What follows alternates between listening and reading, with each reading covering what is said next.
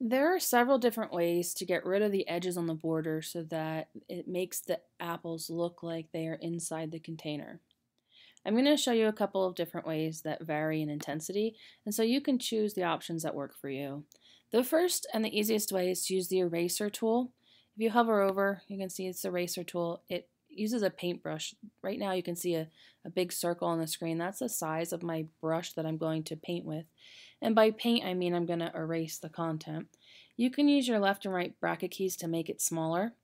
And then it's important to know what the edge is like. And if you come to the top right here where it says 200, you can choose the size and the hardness. So it's 100% hard right now, and that's what you want if you're trying to make it look like it has a hard edge to it. If you want it to have a feathered or a soft edge, you would put the hardness at 0.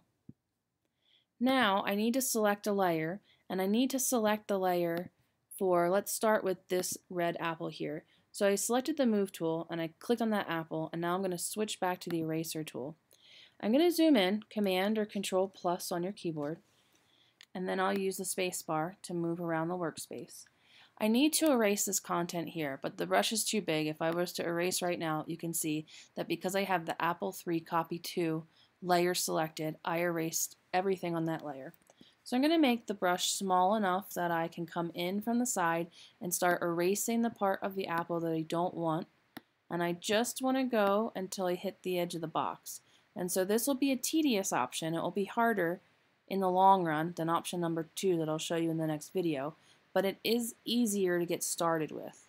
And if you do small strokes, so I just let go and I got too much of the box erased, if I hit step backwards, you can see how much of the apple came back. If you just do a little bit at a time, click and then release, click and then release. If you go too far, you don't have to worry about undoing because it won't undo too much.